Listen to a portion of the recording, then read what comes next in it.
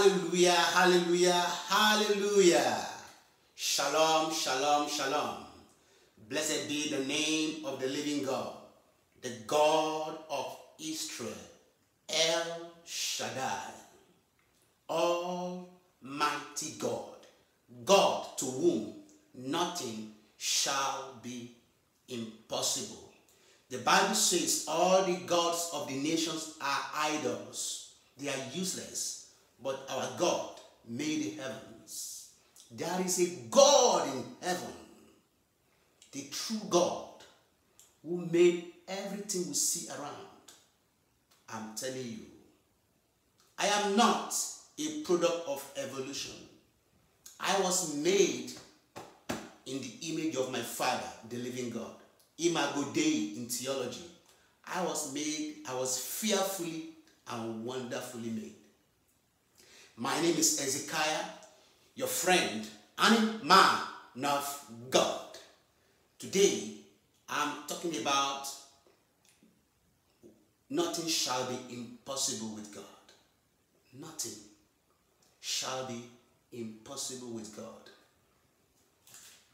We go to school, we train students as a faculty, as a university professors.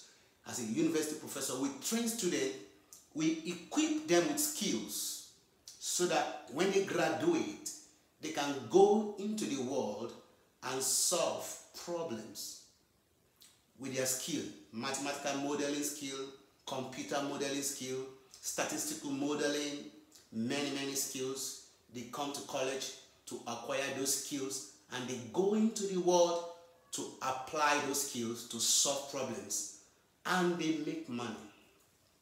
So everything we see around us, establishment of hospitals, right, is to solve health problems. Sending kids to school is to give them good futures. In USA, for instance, if you don't send your kids to school, especially elementary school, primary school, and high school, you are in trouble. I'm telling you. So today, I'm telling you that nothing shall be impossible with God. All the knowledge we go to college to learn, they are limited. Science, technology, engineering, mathematics, STEM, they are limited. They cannot solve all problems. There are a lot of troubles in this world that we can't solve scientifically and medically. But with God, nothing shall be impossible. Listen to this song. There is no mountain that we can't move. When I say we, I mean Jesus and I.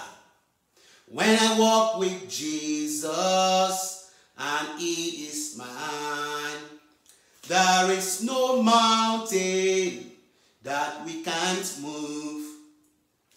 There is no reduce that we can't solve. When I say we, I mean Jesus and I. Wow. When I walk with Jesus and He is mine, there is no reduce that we can't solve. There is no sickness that we can't cure. When I say we, I mean Jesus and I. When I walk with Jesus and He is mine, there is no sickness that we can't cure. Generally, there is no problem that we can't solve.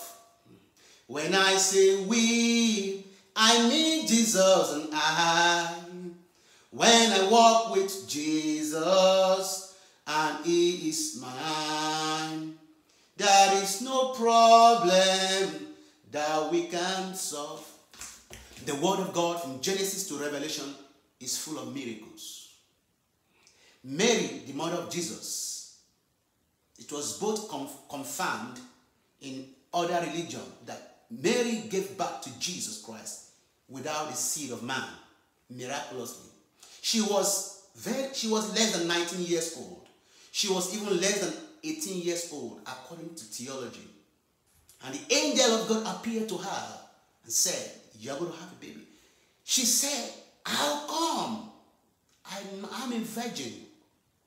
And the angel told her, "The power of God will overshadow you, and miraculously, Messiah will be born in your body." Jeremiah the prophet was in captivity. Beyond all hope, God told him to go and make preparation to buy a land in Judah. How come?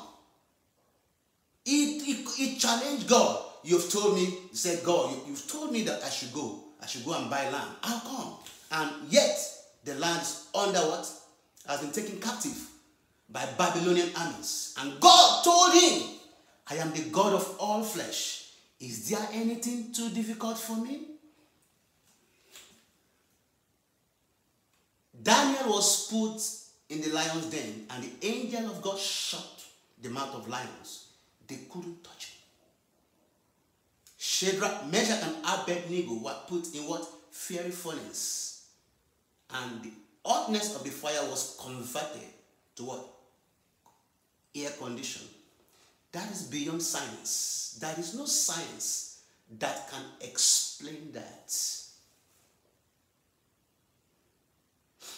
How can you quantify or experiment the pattern of the Red Sea? There are a lot of miracles. God is too much. Everything God has done since the beginning of the world till now, we cannot even put all those in the Bible. God just gave us the Bible, Genesis to Revelation, and it is enough. What we have in the Bible is enough, more than enough, to deal with the devil, to make heaven at the end. All the ways of God, we can't put everything in the Bible. There are a lot of things that God will tell you that you will not straight off see in the Word of God. And it is the voice of God. This God, my Father, nothing shall be impossible with him. Whatever he says comes to pass. See, I've studied a little bit. Some math, some computer science, some systems biology. All this knowledge, they are subsets of what? The knowledge of the Word of God. Only the Word of God is unlimited. Go for the Word. Start declaring the Word of God in your mouth. Start respecting the Word of God. Start waiting on the Word of God. How can you ensure that the Word of God works for you? Patiently read through the Word of God. Carefully, prayerfully, purposefully declare the Word of God over your life situation. The condition you are passing through now is not permanent. God, my God, I know, is not training you with joblessness. God is not training you with tuberculosis. God doesn't have University of Cancer. My God is not the creator of HIV, COVID. It is the works of the enemy. God doesn't train his children with post-traumatic stress disorder, PTSD. God doesn't train his children with bipolar disorder, attention deficit. All these troubles, depression, they are from the evil ones. And that is why the Son of God was made manifest, that he may destroy the works of darkness. I pray for you in the name of Jesus and by the blood of his cross. The plan of darkness over you, I cancel them in Jesus' name. The Bible says, upon this rock I will build my church. The gate of hell shall not prevail. The power of darkness, your household witchcraft, household enemy, the power of Satan, they shall not prevail over your health, over your children, over your destiny. In the name of Jesus, I declare, I pronounce the name of Jesus around you. Christ Jesus in you, the hope of glory.